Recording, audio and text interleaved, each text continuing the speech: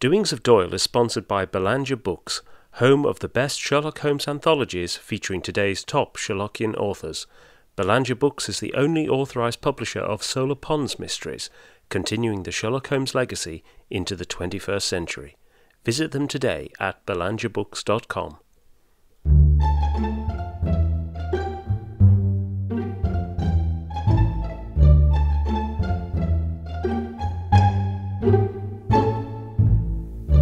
Welcome to Doings of Doyle, a podcast dedicated to the works of Sir Arthur Conan Doyle, the creator of Professor Challenger, Brigadier Gerard, and, of course, Sherlock Holmes.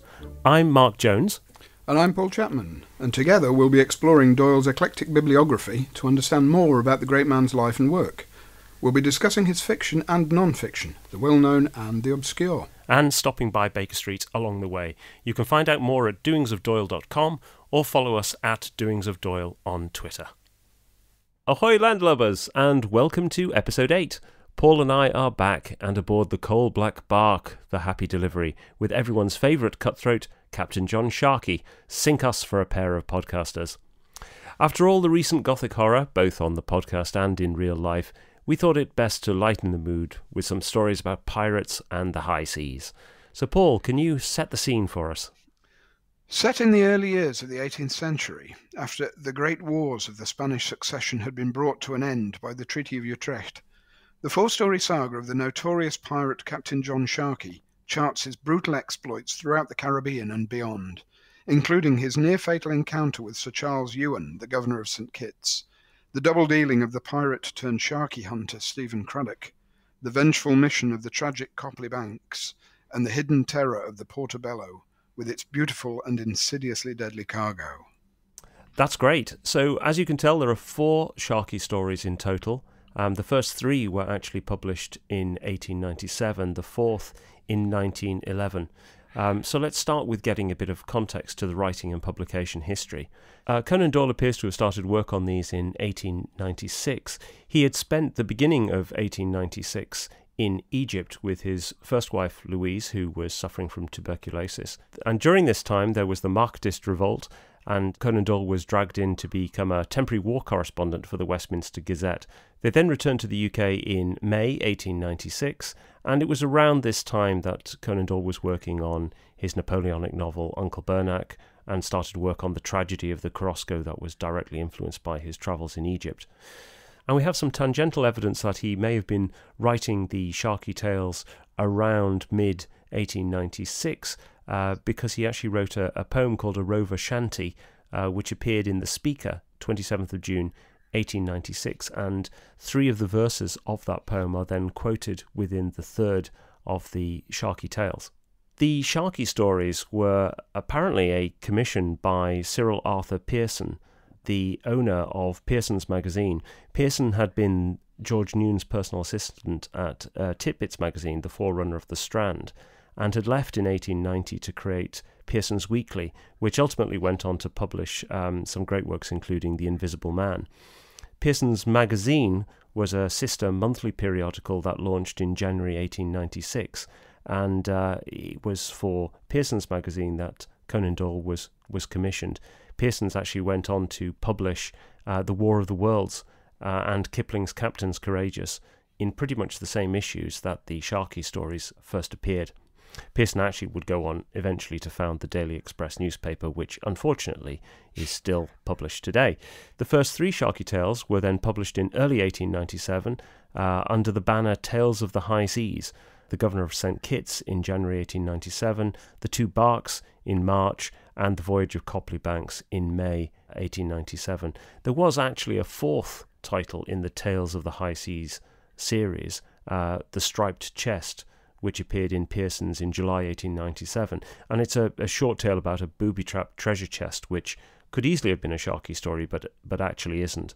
And then there's a big gap of 14 years before a 4th and final Captain Sharkey tale was published, this being the Blighting of Sharkey, again in Pearson's magazine in April 1911. But the stories go by lots of different names, don't they, Paul? You've given the original names of the first 3 stories, but they appeared in under various titles over the years. The Governor of St. Kitts, for instance, also appears as Captain Sharkey, How the Governor of St. Kitts Came Home. The Two Barks appears as The Two Barks, The Dealings of Captain Sharkey with Stephen Craddock, or The Dealings of Captain Sharkey with Stephen Craddock. And The Voyage of Copley Banks is retitled later on How Copley Banks Slew Captain Sharkey, which is perhaps over-revelatory. And you get all four of the stories gathered together in Tales of Pirates and Blue Water in 1922, which appeared under the title The Dealings of Captain Sharkey and Other Tales of Pirates in the US. But also in Tales of Pirates and Blue Water, the actual running order was changed so that you have The Governor of St. Kitts, The Two Barks, then The Blighting of Sharkey, the 1911 story, and then The Voyage of Copley Banks, which is another of the 1897 stories, to try and make some sort of chronological sense. But there's all sorts of mix-ups. If you read all four back to back, the chronology becomes as confusing as the Sherlock Holmes canon. And in fact, the biggest reason for the reversal of the last two stories is that apparently Sharkey dies at the end of the third story. And I mean, you could almost say of Sharkey, it's you only die twice. So the obvious question to ask is, why was Conan Doyle writing about pirates? And we've covered in previous podcasts the fact that he had a very strong interest in the stories of the sea, but he was also drawing on a very rich literary hinterland of pirates in literature that you can date right back to Daniel Defoe's work, Robinson Crusoe in 1719, Captain Singleton in 1720, and The King of Pirates in 1720. Which were all written around the heyday of the pirates in the West Indies. Yeah, just to say, it's also interesting with Daniel Defoe, as well as his fiction. It's still an ongoing controversy about the famous book by Captain Charles Johnson, A General History of the Robberies and Murders of the Most Notorious Pirates, which was published in 1724. And is usually attributed to Daniel Defoe, but it's still not certain entirely whether he was the author. But this book has been enormously influential and really began to form the popular picture of the pirate that we still have to this very day. And some of the incidents that are recounted in that general history we see reappearing in the Sharkey tales as well. They reappear throughout much of pirate literature. Stevenson and Doyle certainly both crib from Johnson. And in addition to Defoe, you have other writers like Conan Doyle references, including notably Walter Scott's The Pirate in 1822, which is based on the life of John Gow, who was featured in Johnson's General History. You've got Marryat's The Pirate in 1836, and you've got another great influence on Conan Doyle, Edgar Allan Poe, who wrote a short story in 1853, The Gold Bug, which is also important for Conan Doyle aficionados, in that that's a short story that popularized cryptograms and is often seen as a proto-detective story, but it's also an influence on one of Conan Doyle's other great literary heroes, Robert Louis Stevenson. Yeah, Stevenson, like Doyle, was a huge fan of Edgar Allan Poe, and the Gold Bug appeals at a number of levels. Obviously, there is the cryptogram element, but there's also the buried treasure aspect, where Poe has picked up on the famous story of William Kidd and his famous treasure, which was never found. But you've also got Stevenson saying when the pirates on Treasure Island are actually on the trail of the treasure, there's a point where one of the signs is the skeleton of one of Captain Flint's pirates. Has been left pointing the way to the treasure, and Stevenson himself said that he broke into the gallery of Mr. Poe, and no doubt the skeleton in Treasure Island is conveyed from Poe. So one of the clues in the Gold Bug is a skull, and Stevenson has simply expanded this idea into a whole skeleton. And talking of Stevenson, that really brings us to the 1880s, when there seems to be a huge renewal of interest in pirates in fiction. And Stevenson's Treasure Island is really one of the catalysts of this. It's hugely popular. It's first published in the magazine Young Folks in serial form under the rather uninspiring title The Sea Cook, and then retitled Treasure Island for its book release. And it really, that title really nails the excitement and adventure element of the story perfectly. And the whole sweeping romance of the story, this classic claustrophobic atmosphere of the Hispaniola sailing to the treasure island, and then the mutiny, and all the excitement of that, as well as the hunt for the treasure. And at the centre of it all is this wonderful character, Long John Silver, who is the archetypal pirate. He's one-legged. He is what Conan Doyle said of Robert Louis Stevenson. It might be remarked that he is the inventor of what may be called the mutilated villain. Silver is the absolute epitome of this. But he's also a hugely interesting character in that he's very violent and very dark, but he's also hugely likable and personable, and he has this very charismatic side to him, and you can't help but side with him at times. That's a very good point, and I think that's one of the things that when we come into the stories a bit more, we can see that Conan Doyle almost rejects the kind of romanticism of pirates that you see in Treasure Island. Treasure Island itself has a slightly more romantic view of pirates, even though there are moments of terror and horror in there. It's a very, very violent book. It is very violent, but you get the sense that Silver could be on the path to redemption at some point, whereas I think with Sharkey, he's only going one way. Well, with one of Stevenson's later novels, The Master of Ballantrae, published in 1889, which is really more, you put it in the Jacobite genre of novels, but it does have a pirate episode where the master of Ballantrae himself, James Dury, and an Irish soldier of fortune, the Chevalier de Burke, fall in with a gang of pirates, and Burke writes of their captain.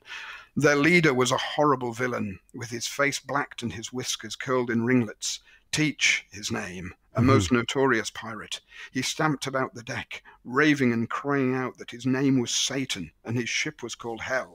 There was something about him like a wicked child or a half-witted person that daunted me beyond expression. What kind of pandemonium that vessel was I cannot describe, but she was commanded by a lunatic and might be called a floating bedlam. And this is more the school of pirate literature that Conan Doyle's tapping into in many ways with Captain Sharkey. Yeah, very good point. And that reminds me of another possible direct influence on Conan Doyle's approach to the Captain Sharkey stories, which is the story Tom Cringle's Log, which appeared in serialized form in Blackwood's in 1829. And we know that Conan Doyle had read quite a lot from Blackwood's magazine, may even have had copies at home or at Stonyhurst. And Tom Cringle's Log is the story of a young man who is diminutive stature and models himself on Nelson, and he joins the Navy. And the story is essentially a series of incidents and adventures involving mutineers, storms, and pirates, and it's interspersed with descriptions of shore life and customs set during the Napoleonic Wars and the War of 1812. And it's in Chapter 2 that Tom encounters pirates that have taken a London merchantman. And after Tom and his compatriots defeat the pirate crew, they discover a captain tied to the table with his throat cut so savagely that he's almost decapitated. And that actual setting of the captain tied to the table reappears in the Sharkey stories. There's a prosperous man who's hysterical with fear, and his wife has been raped by the pirates. She's mad with shame and fright, and there's an aside that says that she spent her last days in an asylum. I mean, it's a really lurid and vicious book, and in his magisterial account of literature and his literary influences through the Magic Door in 1907, Conan Doyle actually refers directly to this story and says, "I hope boys respond now as they once did to the sharks and the pirates, the planters, and all the rollicking high spirits of that splendid book," which just goes to show what sort of things he enjoyed as a child and what it went on to influence. Probably enjoyed. Absolutely. Absolutely. And on a sort of slightly lighter note, thinking about what else was in the ether in the 1880s, alongside Ballantrae and Treasure Island, you actually have Gilbert and Sullivan.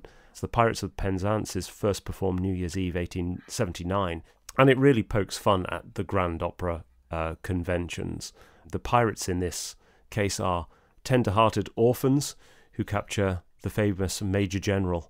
And the pirates later learn that they are all descended from peers, I think, to which the Major General bids them resume your ranks and legislative duties, and take my daughters, all of whom are beauties. So let's come on to explore the stories themselves, and the logical place to start is with Captain Sharkey himself. Sharkey himself is a very interesting character, and in his delineation, Conan Doyle in many ways goes against the rules of the crusty, salty sea dog that Stevenson uses in Treasure Island and Ballantrae. In his very physical appearance, he's described in The Blighting of Sharkey as a very different figure was Captain John Sharkey. His thin, drawn, clean-shaven face was corpse-like in its pallor, and all the suns of the Indies could but turn it a more deathly parchment tint. He was part bald, with a few lank locks of tow-like hair, and a steep, narrow forehead. His thin nose jutted sharply forth, and near set on either side of it were those filmy blue eyes, red-rimmed like those of a white bull terrier, from which strong men winced away in fear and loathing. His bony hands, with long thin fingers which quivered ceaselessly like the antennae of an insect, were toying constantly with the cards and the heap of gold moradors which lay before him.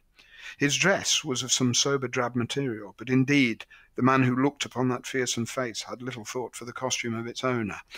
What you've got here, it's not kind of the big, burly, heavily bearded Blackbeard type character of popular myth. You've got someone who's almost small and insignificant, and almost like an undead figure in the way he's described. So he really doesn't fit in with the stereotype.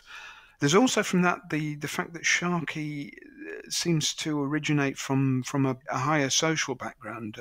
For example, in the first story, he's able to pass himself off as a British governor. So he's not this all shouting, all swearing classic pirate in that sense. He can do that. But he has this other side to him. There's something about him that you can't quite capture.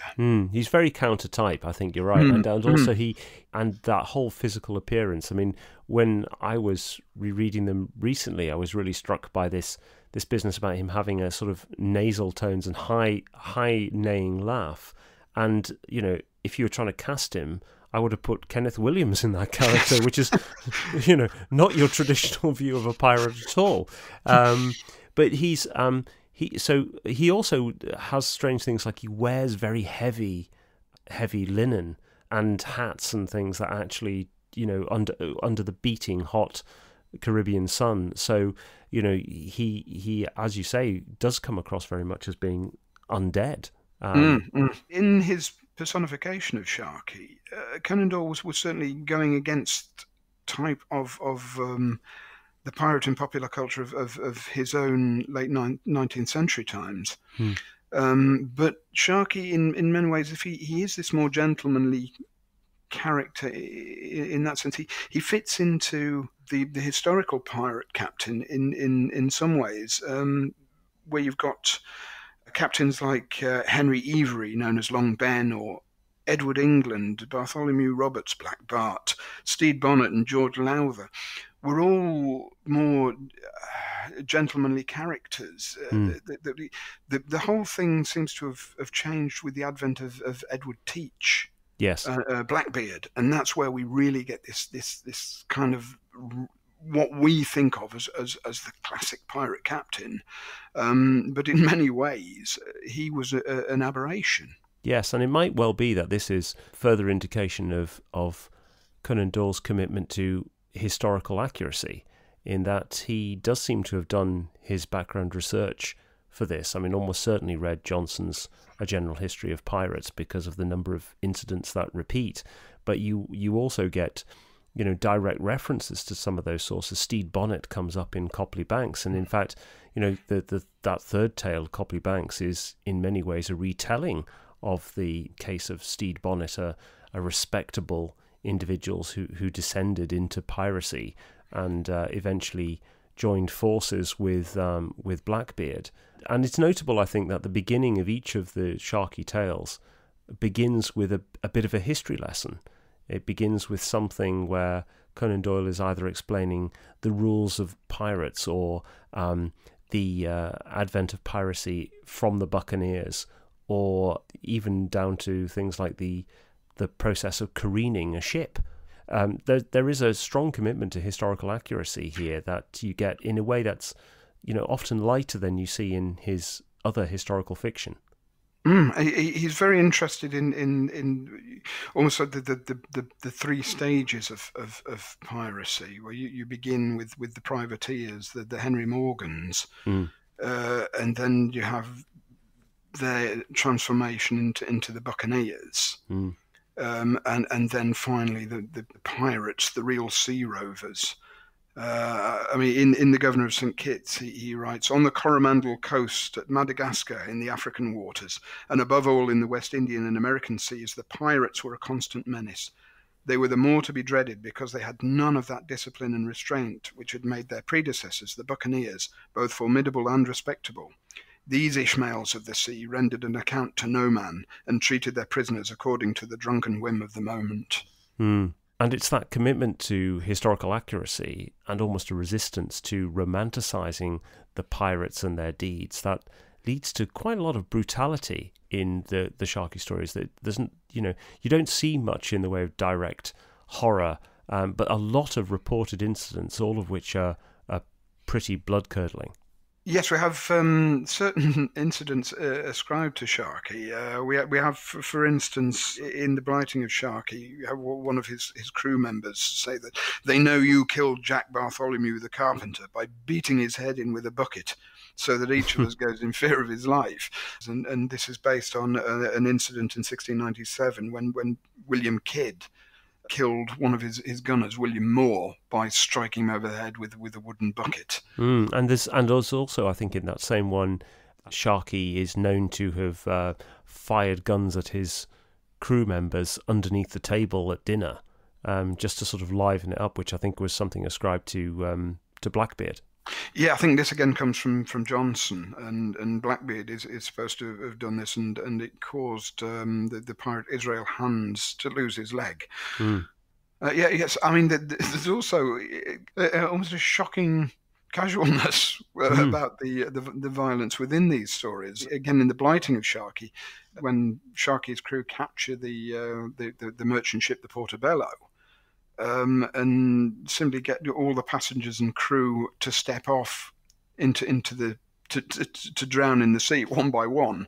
But as they step off, one of Sharkey's crew hamstrings them with a cutlass to make sure they can't swim to safety anyway. And little things like individuals having their lips served up to them with pepper and salt on a plate, or their noses slit open, I think. It's quite astonishing. I mean, that really does go back to Tom Kringle's log and the sort of absolute delight in all of those moments. And a lot of the violence is, as we've said, reported off screen. One of the things that's really interesting about Captain Sharkey as a character is that he often isn't the focus of the story. So in the first adventure, The Governor of St. Kitts, the main character really is Captain John Scarrow. In the second one, it's Craddock, and in the third, it's Copley Banks. And there's a particularly interesting thing with, I think, Stephen Craddock in the second story and Copley Banks in the third, in that they're almost the same characters reversed. In the case of Stephen Craddock, this is a villainous man who has been redeemed, and now a Puritan is trying to essentially save his soul by using the old tricks of his trade to capture Sharkey, and ultimately falling foul of Sharkey's brilliance.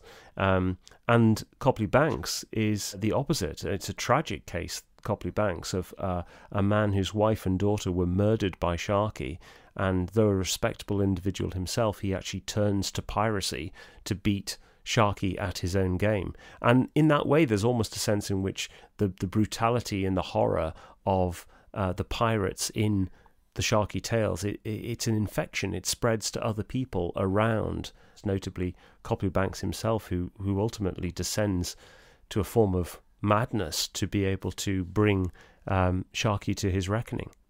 Yeah, and you actually, it's very interesting at the end of that story where you have no idea what happens to Copley Banks afterwards. No. You just have him and his accomplice, another victim of Sharkey, heading off into the jungles. And you know, are they going to die in there, or are they going to have they gone so far down the line that he's going to become the new Sharkey? Yes, absolutely. And it's probably worth pointing out at this time that, you know, one of the reasons why the third and fourth stories are often reversed in collections was because at the end of the third story, at the end of Copley Banks actually succeeds, apparently, and Sharkey meets his demise. With his ship and his entire crew. Absolutely, and yet, you know, 14 years later, he's back in the blighting of Sharkey. Well, one of the interesting points with that as well is the fact that you suddenly have in the blighting of Sharkey two of Sharkey's crew members are actually two of Copley Banks' former crew members who apparently got blown up in this great explosion. Yes. It's very, very confusing. It is really. I mean, I have to say, of the four stories, the fourth one for me is the least successful. And part of the reason for that is that I think it starts with Sharkey as the main character. You know, he's the main focus of that story right from the beginning. It starts with him in his cabin being confronted by members of his crew who've said that he's no longer doing a good job. And as much as it's an entertaining story and it unfolds and it's got a nice twist in it, Sharkey, to me, feels almost a bigger character, a more effective character when you hear of his desperate deeds off screen and he suddenly appears later. The opening of The Governor of St. Kitts really focuses on Captain Scarrow and his crew fully expecting that there is going to be news of Sharkey as soon as they arrive. They even have a bet on the fact that the first words of the portmaster coming up the side is going to include some reference of some kind to Sharkey. He's that notorious. But then, again, as the story progresses, one of the most interesting aspects of it is that Sharkey is there throughout the story, and we don't realise it. Yeah, and it's a lovely little twist, and that probably brings us a bit onto the mechanics of these short stories as well, because we often talk of Conan Doyle as a master of the short story. I think you really do get a sense of that within these tales, certainly in terms of his speed of establishing characters. There's a great character, Sir Edward Compton, in the second one, in the Stephen Craddock story, who is regarded as a rather upstanding Anglican governor, and he's faced with this Puritan who had gone wrong in his sense and is now being sort of redeemed. And there's some great lines in there just to establish Edward Compton as a character. For example, Sir Edward received Stephen Craddock with little enthusiasm, for in spite of some rumours of conversion and reformation, he had always regarded him as an infected sheep who might taint the whole of his little flock. And later, there's that wonderful line when confronted with Craddock, Sir Edward Compton cocked his Episcopalian nose at him. So you get this rapid establishment of characters. You also get this brilliant control of the plot mechanisms as well. And each of the stories has got some form of twist within it. And as much as you can look back on the first one, in particular, The Governor of St. Kitts, and think, well, you know, it's fairly obvious what's going on there, I don't think it really is that obvious when you read it the first time.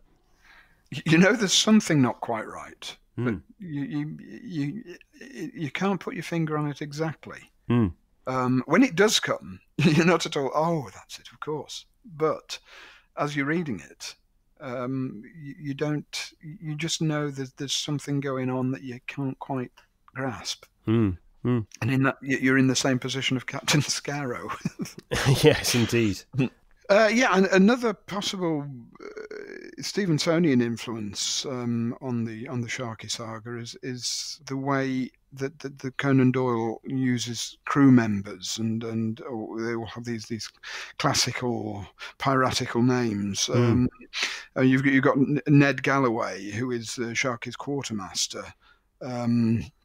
And Owen Dudley Edwards in The Quest for Sherlock Holmes has seen within the name Ned Galloway, he's seen hidden the name Ned Lowe, who was Captain Edward Lowe, who was historically captain of the Good Fortune, which Owen thinks may have influenced the name the Happy Delivery. There is another school of thought with the Happy Delivery that Doyle may have heard of a Royal Africa Company vessel called the Gambia Castle, which was taken over by a mutinous crew led by George Lowther in 1721. She, in the hands of her mutinous crew, she was then renamed the Delivery and turned pirate. One of the other crew members on the Happy Delivery is Israel Martin, the boatswain. That name probably came from the historic pirate Israel Hands, who also makes an appearance on Treasure Island and is shot off the mainmast by Jim Hawkins. You've got the improbably named Birthmark Sweetlocks, who is the master of the Happy Delivery and leads the mutiny in the blighting of Sharkey. There's the gunner, Red Foley, which is interesting because Foley, of course, was Conan Doyle's mother's name. Ah, yes, good spot. So it's a little family name bobbed in there. Or the surgeon, Sharkey's surgeon, Baldy Stable. Baldy Stable. Who is a gentleman surgeon who's turned pirate for, and this is an interesting phrase, misusing a patient. Oh my goodness. Charleston, which could cover any number of sins. I like the description of a bloated fat man he was, with a creased neck and a great shining scalp, which gave him his name. But he's also a naughty GP. Absolutely, yes. One suspects the patient he misused was probably female. Indeed. Gosh. Again, to come back to Ned Galloway as well, it's interesting that he is depicted as a New England Puritan. Which again is the same sort of character background as Stephen Craddock. Yes, and we've been saying all the way through that Stevenson is a profound influence on Conan Doyle generally, but particularly in the Sharkey stories. He's positively effusive about Treasure Island in Through the Magic Door, and part of Through the Magic Door is actually a reworking of an earlier article Conan Doyle wrote called Mr. Stevenson's Methods of Fiction, which was published in 1890. And that article is really interesting in that it highlights three things that I think you can see reflected in Conan Doyle's treatment of these pirate tales. The first is that he talks about the importance of historical accuracy in Stevenson's work, and he actually cites there the difference between Kidnapped and Treasure Island. He says, Treasure Island is the better story, while I could imagine that Kidnapped might have the more permanent value as being an excellent and graphic sketch of the state of the Highlands after the last Jacobite insurrection. So there's an interesting thing there where Conan Doyle is again revealing his preference for historical fiction and how historical fiction is the hallmark and what you should aspire to, but also the fact that he's referring there to historical accuracy in Stevenson's works. The second thing that he actually cites is the fact that Stevenson's great at establishing characters indirectly, which is exactly what we talked about with Sharkey being a character who is largely presented off-screen. Conan Doyle writes of Stevenson, observe how the strong effect is produced in the case of Long John Silver, seldom by direct assertion on the part of the storyteller, but usually by comparison, innuendo, or indirect reference. So by a touch here and a hint there grows upon us the individuality of the smooth-tongued, ruthless, masterful, one-legged devil. And then the third thing he points out is natural dialogue or realism, which we've also touched on. He says, And the buccaneers themselves, how simple and yet how effective are the little touches which indicate their ways of thinking and of acting. And those three things, the historical accuracy, establishing character indirectly, and natural dialogue and realism, just lifts off the page in the Sharkey stories. It feels very much like Conan Doyle is taking these rules that he's taken from Stevenson and applying them into practice to great effect. Yeah, to perfection, and provides a model himself. I mean, it is interesting what he says there with when comparing Kidnapped and Treasure Island. And you could almost say, yes, Kidnapped is certainly the more important book in a literary historical sense, but Treasure Island is more important in a cultural sense. Very much so. Another thing that comes out in these stories, particularly from the historical background, is this a constant use of doubling and disguise throughout the four stories. I mean, you start with Conan Doyle's description of the historical pirates, so you're going from privateers to buccaneers to pirates. Historically speaking, this is a figure who can transmute and appear in different forms. And throughout the stories, the first time we meet Sharkey, he's in disguise. He appears as somebody else, as does his quartermaster Ned Galloway, who appears in the character of a shipwrecked mariner rather than ruthless pirate. You've got this with as you've alluded to with Stephen Craddock, who is poacher turned gamekeeper. Yeah. And then Copley Banks, who turns from a good merchant into a pirate himself for his own reasons. So you have this constant moving of character, this constant characters appearing as somebody else. And you've even got it to an extent in the Stephen Craddock story, where he takes the Happy Delivery's sister ship, the White Rose, and paints it black to disguise it as the Happy Delivery to fool Sharkey. So there's this constant movement of character and appearance, and it just gives the stories a wonderful edge of uncertainty. That's a really good point. And that nicely takes us on to think about some of the other fictions that appear around this time, which may have been influenced by Conan Doyle's work, but certainly continue that interest and fascination with pirates. You have the work of Raphael Sabatini, which is a bit later, sort of 1915 onwards. And then you have Emilio Salgari, who wrote The Black Corsair in 1898, which is really set in the Caribbean in the golden age of piracy around the same time as the Sharkey Tales. You also have his Sandakan novels, which he wrote over a 30-year period, which is set in the South China Seas, much more of a sort of strains of Orientalism and Imperial Gothic in those. And some other notable writers. I mean, probably one of the most notable there is William Hope Hodgson's The Ghost Pirates in 1909. Yeah, Hodgson is a particularly interesting example. Another great writer on the sea, but adding the twist of horror and often very sort of what Lovecraft would term the cosmic horror into these stories. And the Ghost Pirates is particularly it's the insidiousness of the story is wonderful as this ghost ship attaches itself to a surface vessel, and gradually takes it over. And it's almost if you look at it in a sort of cultural terms, you could say that this is the cultural influence of the pirate made real. The cultural ghostliness of the pirate becomes actual ghostliness in this story. You actually have another connection to a sort of ghostly pirate in the rather less successful Clark Russell story, The Frozen Pirate, in 1887, which is essentially about a pirate who has been cryogenically frozen and is then defrosted and tells his tales.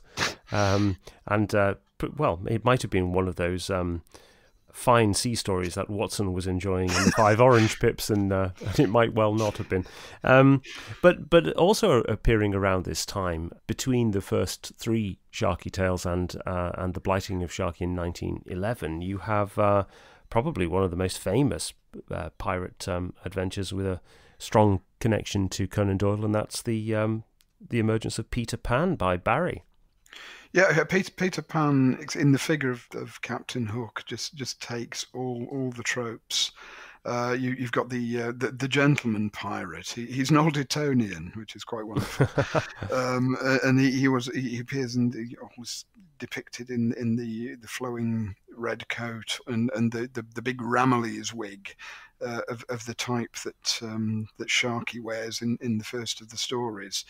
And you've also got, of course, with the Hook, the Stevensonian mutilated villain. Yes, it's all there. Very much so. And many of these examples are writers who are tapping into this same milieu. I think there's one writer who we might say is a bit more influenced directly by Captain Sharkey, and that's Russell Thorndike, who wrote the Dr. Syn novels, the first of which appeared in 1915, 4 years after the blighting of Sharkey. And Thorndike wrote 7 novels in total between 1915 and 1944.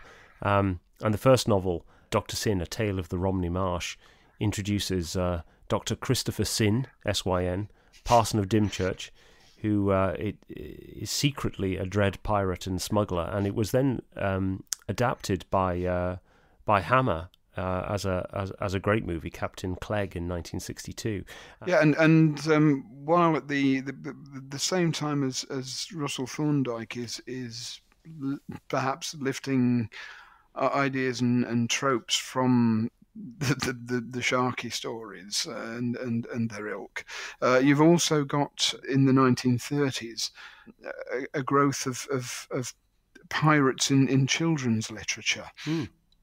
So one of the main examples is John Masefield, who'd actually written an historical work on piracy in 1925 called On the Spanish Main. Oh, yes. But he introduces piratical characters, piratical rats, into his children's novels, The Midnight Folk in 1927, and The Box of Delights in 1935. Yeah.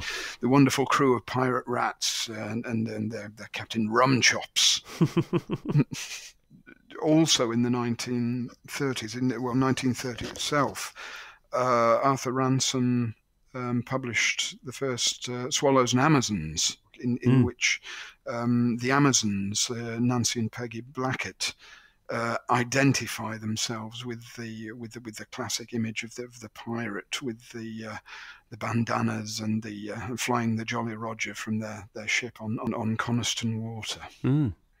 Well, we've covered a lot of ground and touched on many aspects of these stories. And, we started the podcast relatively flippantly about these being rather fun throwaway stories about the pirates and the high seas, but I sense there's a bit more to them than that.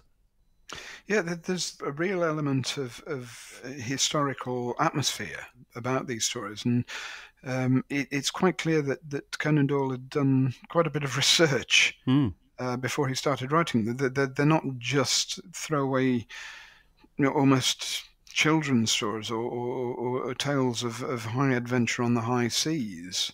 There is study of character in these stories. There is a study of the pirate as a cultural and historical figure, and it sounds a bit grand, but almost a study in the character of almost evil at times. Yes, in Sharkey, these aren't just throwaway stories, but they are fun to read. But there's definitely more going on than just light adventure stories with a brush of violence about them. Yeah, I agree entirely. And I think if people have not necessarily read the Sharkey stories before, or indeed read much Conan Doyle outside of perhaps the Sherlock Holmes stories, I think you'd be pleasantly surprised to read the Sharkey tales, particularly the first 3, I think, because they really do show his genius as a short story writer in so many different ways.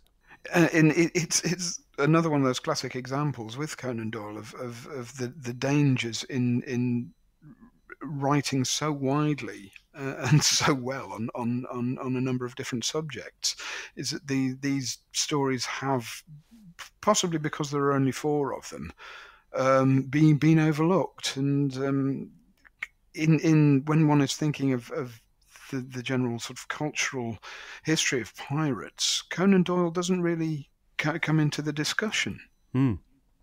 But definitely, and he should. Yeah, but definitely made some contribution. I think we can be sure of that. So that brings us to the end of episode 8. You can find the show notes at the website, doingsofdoyle.com, or follow us at Doings of Doyle on Twitter. And we hope to be back very soon with a festive edition of the podcast. Yes, everybody associates Conan Doyle and Christmas with the Blue Carbuncle. We're going to do something slightly different and explore one of his stories from the early 1880s called An Exciting Christmas Eve, or My Lecture on Dynamite. So we'll be back with you very soon indeed. Until then, it's goodbye from me. And goodbye from me. Goodbye.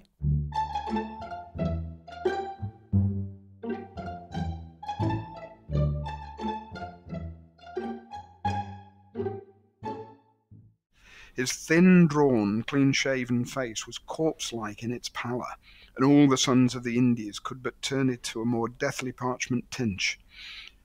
What the heck did I say there? Tinge? What's tinge? I have no idea. I think we've got our outtake. Deathly parchment tinge.